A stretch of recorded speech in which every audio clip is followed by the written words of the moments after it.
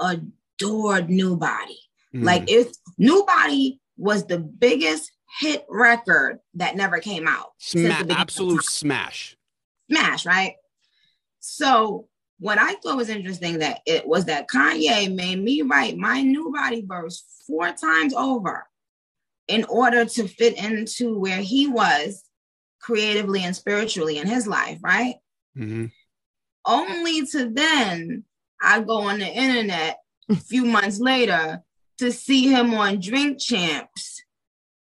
You know what I'm saying? Mm-hmm. Rolling a blunt or smoking. I don't know what he was doing, but I said, now ain't this a bitch? You're not alone, Nicki. I'm like, what? You know, I missed it by a year, I guess. I guess by a few months, Mike. I guess I missed it. You know what I'm saying? Because now, had New Body been out when he was not in his gospel sort of era, then it would have seen a light of day. But it didn't. So it wasn't meant to be. But yes, everybody knows that was the hit that got away.